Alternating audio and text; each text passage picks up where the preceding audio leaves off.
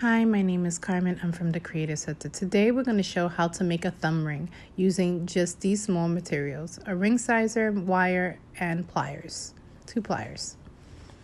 So we start by looking at the ring.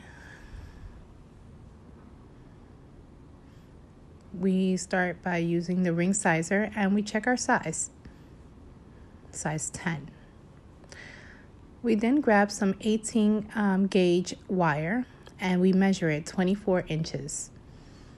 24 inches for a size 10 finger is good enough. Gives you some room to play with. If you need to cut at the end, that's fine, but let's work with 24. If your finger's bigger, use more wire. We use the pliers to cut it, and then we bend the wire in half. We take the measuring stick and we put the wire, the top part of the wire, on the number. We slide it down. We make sure it's right there. Then we wrap it around the top wire 3 times.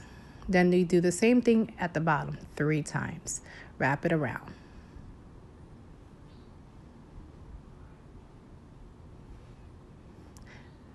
We then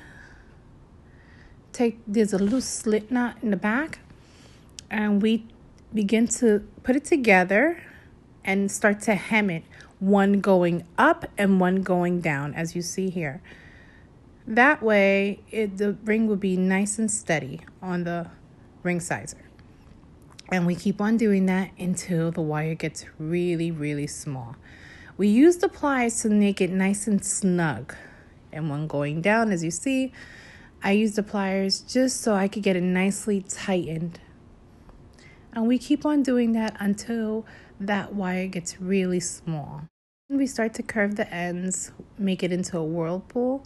We use the round nose pliers and we start to bend the corners so that there's no sharp edges anywhere. As you see, I make it a little circle, bend it, and then I start to twirl it into a whirlpool.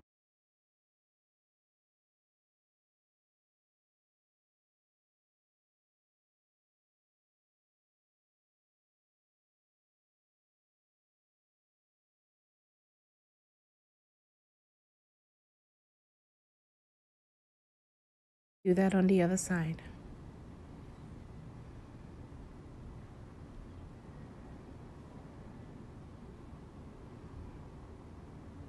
And we bend it straight into the wall.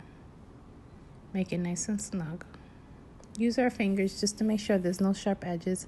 And that's it. And that's all to it.